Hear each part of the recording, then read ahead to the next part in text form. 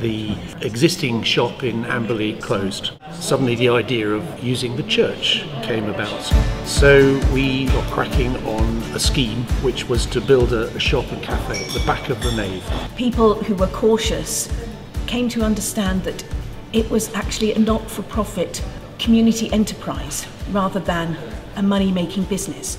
And it turned out that this was absolutely in line with Church of England policy. The diocese have been incredibly supportive. They like to see church buildings being used, and that's what we're doing here. It's wonderful to see this church being used every single day, blessing its community. Any reserves we are able to build up can be ploughed back into good causes within the community. It's a really bold step of what we can do, what we can achieve with underused church buildings. These pews are made of pitch pine and they strip down beautifully to make a really attractive table. In fact, we're going to make a few more. We've installed 2 air source heat pumps. It's a green solution on our way to net zero. There are so many people near here who live on their own.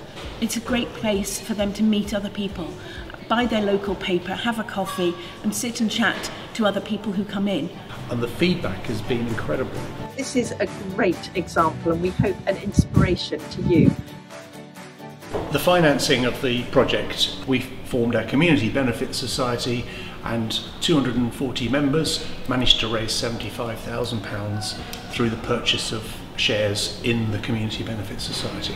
And the fun part of it was all the fundraising events that we had, be it plant sales, book fairs, quiz nights, legendary quiz nights. They're very good. We need to have another one of those. Yes, please. I think it's great that people can come to use this space for the community, but also perhaps for their own spiritual well-being too.